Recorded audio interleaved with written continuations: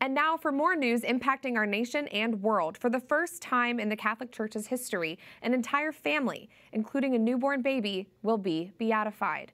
During World War II, Joseph and Victoria Ulma provided refuge to 8 Jewish people in their home in southeast Poland. In 1944, Nazi police surrounded their house and executed Joseph, Victoria, and their 7 children, one of whom was born as Victoria was martyred.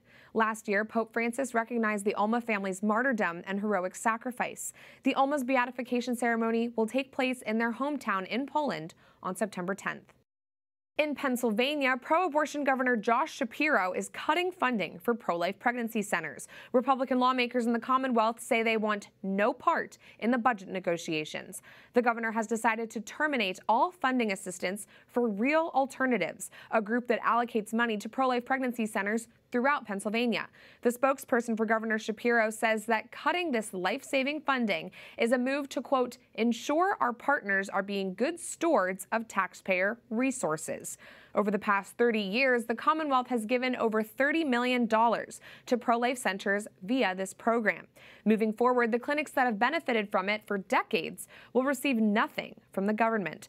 Eileen Artish, director of the pro-life center St. Margaret of Castello Maternity Home in Pennsylvania, says she'll keep helping women until they're down to their last penny, saying, quote, I can't imagine deserting any of them.